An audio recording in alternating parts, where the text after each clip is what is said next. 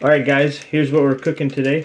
We got some blue catfish and we got some walleye here. We caught this spring.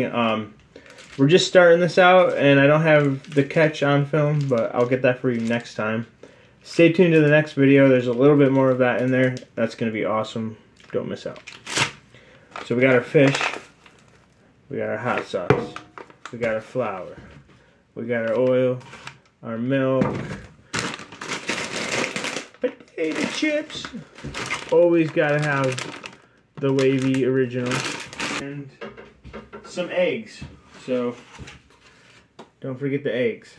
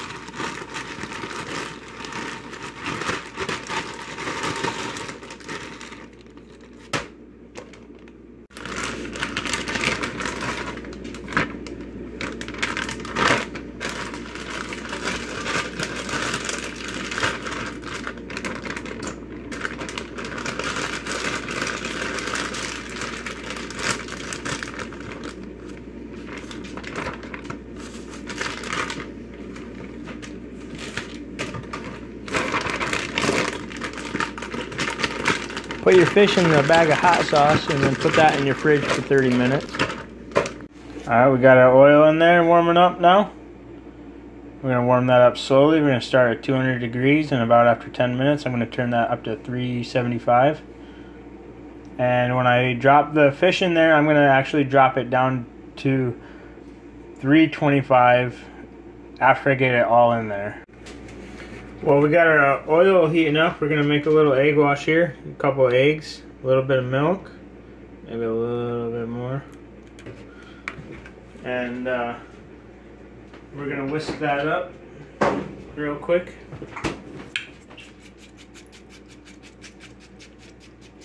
This is going to be the plate that we're going to drop our fish in. First, we're going to drop it in the flour after we pull it out of the hot sauce. Then we are going to drop it in this egg wash. And then we're going to drop it and shake it up in the potato chip and flour mix. And then we're going to put it in the hot oil. Now we got our flour and our flour potato chip mix.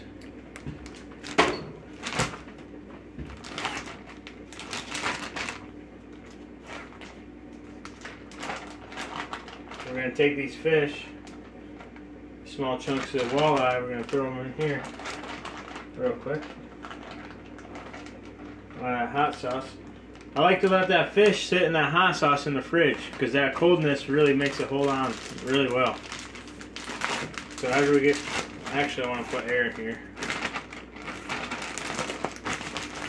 Keep a little air in there, it shakes it up a lot better. So we're gonna make sure that gets in there, in that fish really nice and well. We can do all this while the oil's heating up. So we're done with that hot sauce for now. Oh, there's a piece of fish in there still. So this is nugget size. This is my favorite way to eat it.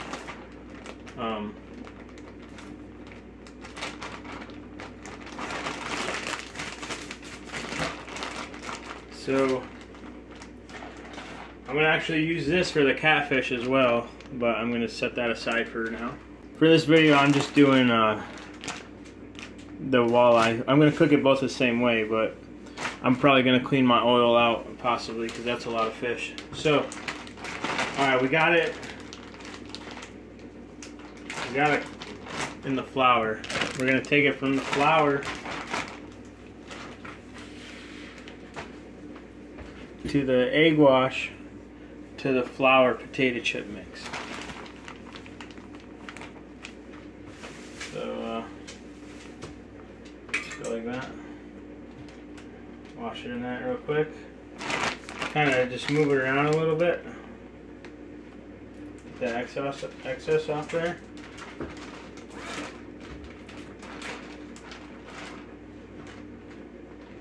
This is where it gets good. I only do a couple at a time to get that other mix sticking to it.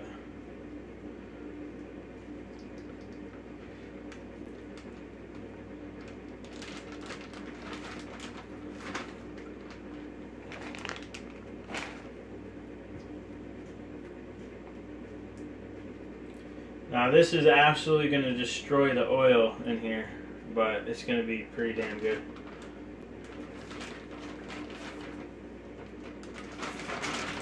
So we're only going to do like 3 pieces in there, mix it up. We'll do like 3 more.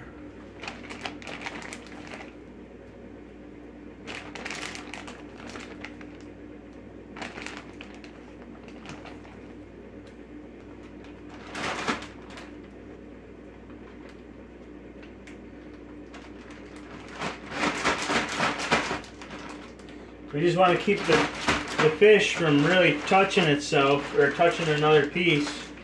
I should probably edit that out. From touching another piece. Well, it's in this part. Let me show you what this looks like right now. There's a little hanger, but that would be fine. That is going to be good.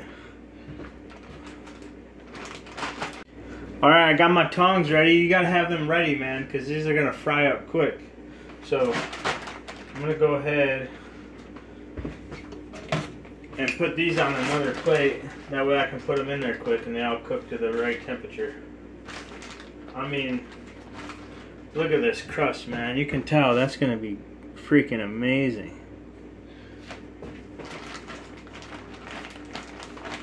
This is the proper way to cook fish with potato chips. I mean, if you have another way, you can definitely let me know. I'm interested in knowing. This is my own personal way I kind of put together over the years. This is not my original idea, but this is my original personal recipe. So, I've never seen anybody do it like this.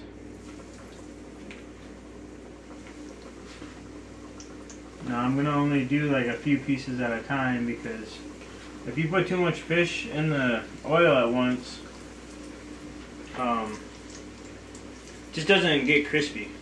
And I want some crispy fish, so while that's starting here, we're going to finish this egg wash here. Get all these fish all washed up in the eggs.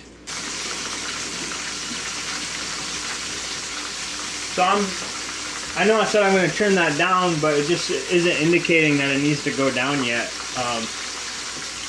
I can use the sound of grease here to tell what's going on. The more you cook, this is about ready to flip. I'm going to flip this over here and just show you guys.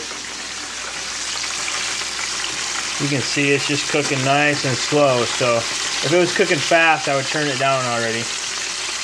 This is gonna be so good.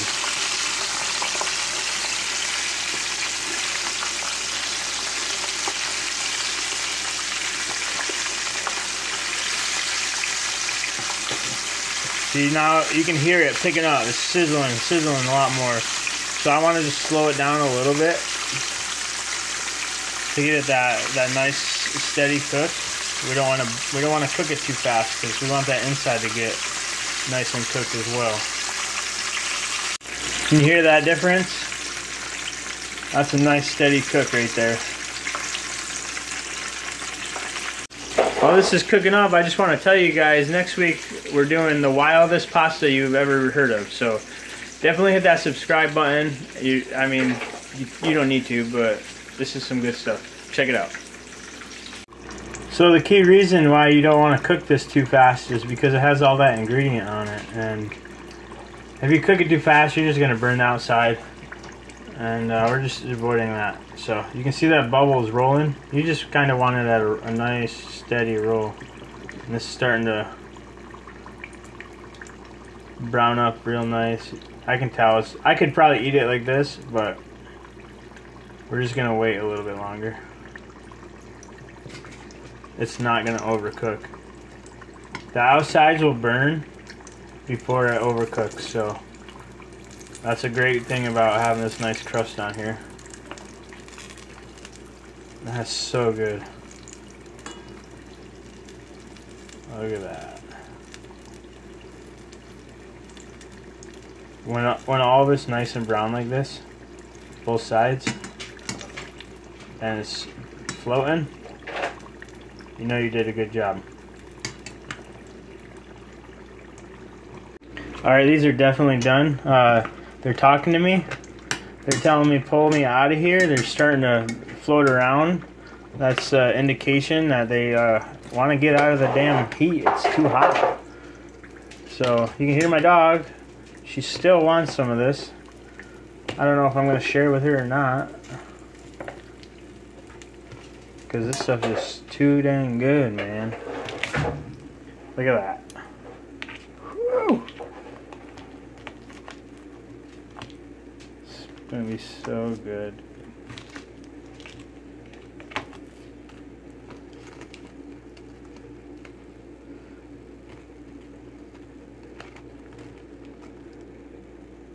Trying to record doing this. I like to keep it all together.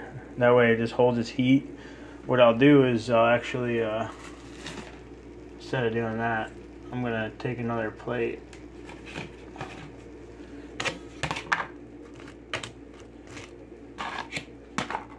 Put it on top of there. Look at that.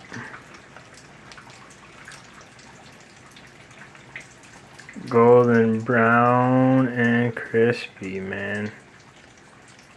Whoo, doggy.